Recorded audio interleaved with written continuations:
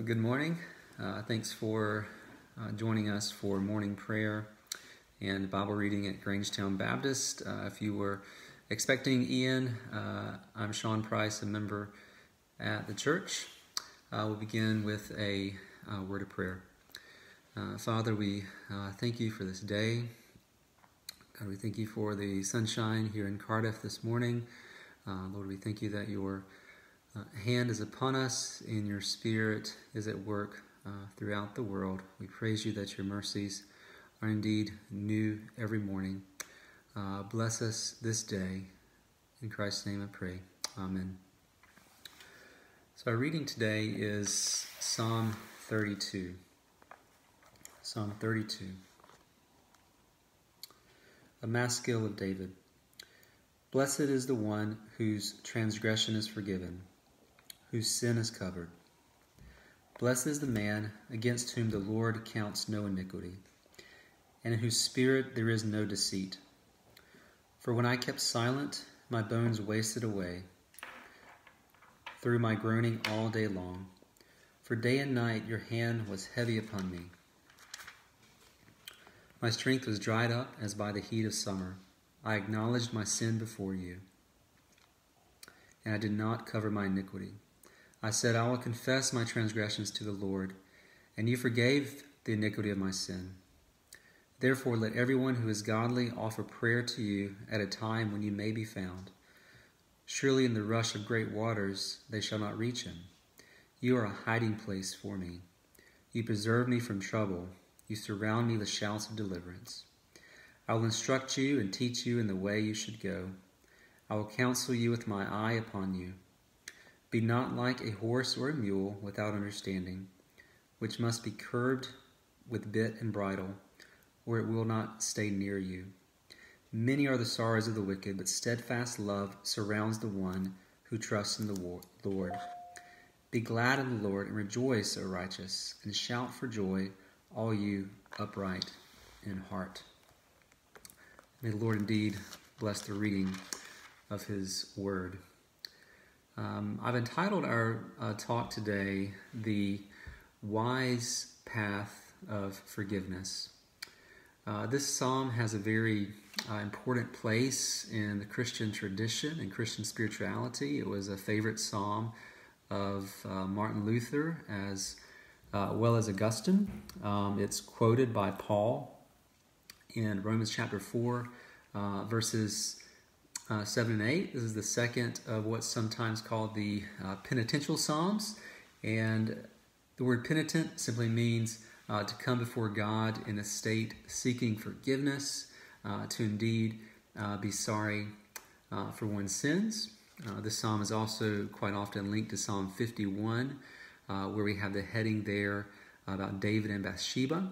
And so here we have David writing about forgiveness.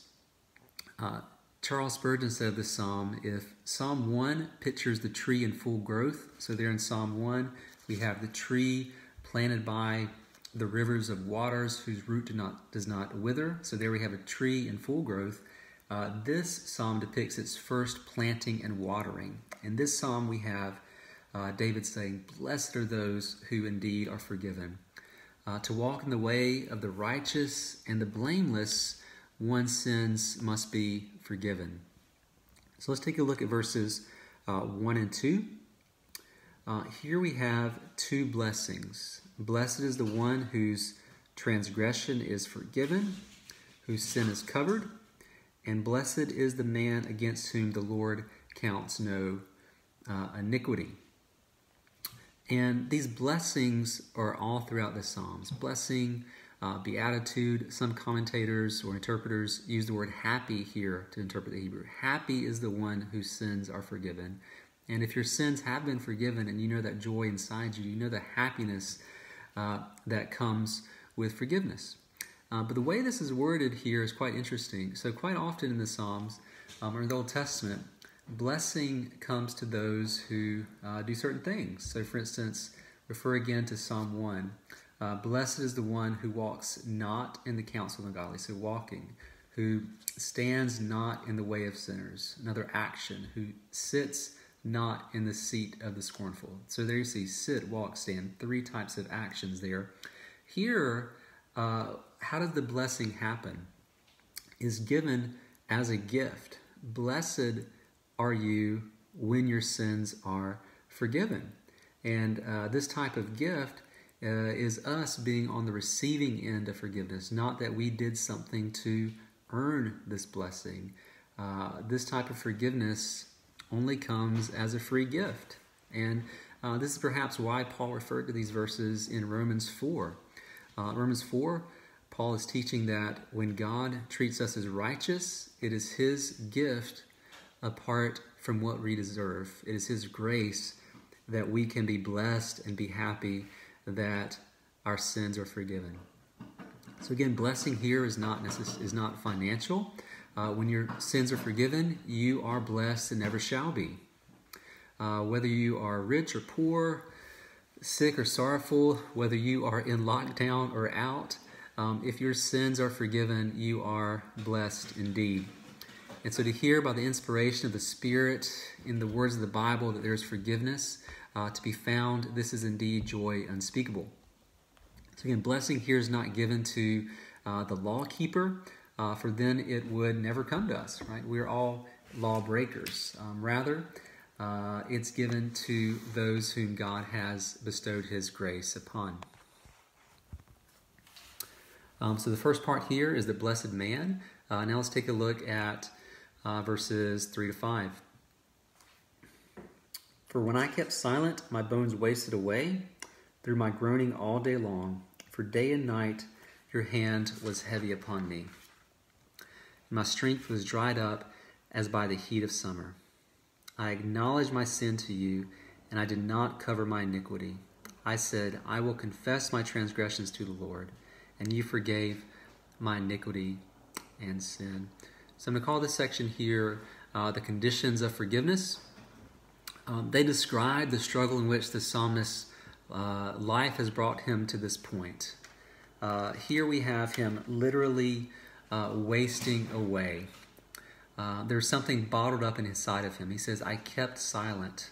And if you've ever struggled with sin, as we all have, if you have struggled with God being gracious to us, if you've kept this inside of you, you know the inner turmoil this can cause. Again, if we link this psalm to Psalm 51, we're thinking of David and Bathsheba, where we have a murderer, we have an adulterer who is keeping it inside until it is brought to light by the prophet Nathan. Someone once described David's anguish here as the inner misery of the lacerated heart. So here we have a heart who is burning, but it's kept inside. And so all of us can identify with David's reluctance here. No one likes to admit when you're wrong. No one relishes the thought of confession, far less something as serious as adultery and murder. Facing our faults, whether it's moral, whether it's otherwise, is seriously discomforting. But here we have good news. This psalm is not primarily about the anguish of sin, but about the forgiveness that is given by God. And so release can only come through acknowledging to God the wrong within David. Look at verse 5 with me. He says, I acknowledged my sin to you, and I did not cover my iniquity. So the sin is no longer covered by David. Right? So if you remember that story in David, he's hiding the sin until Nathan says, you are the one. So he's covering, but look at verse 1. What happens in verse 1? We have that same word here. Blessed is the one whose sins are covered. And this is a very different kind of covering that God gives. God's covering is not, I'm going to hide your sin. God's covering is, it is covered by the blood of Jesus. Right? The sin is no longer yours. It is taken by Christ's work on the cross.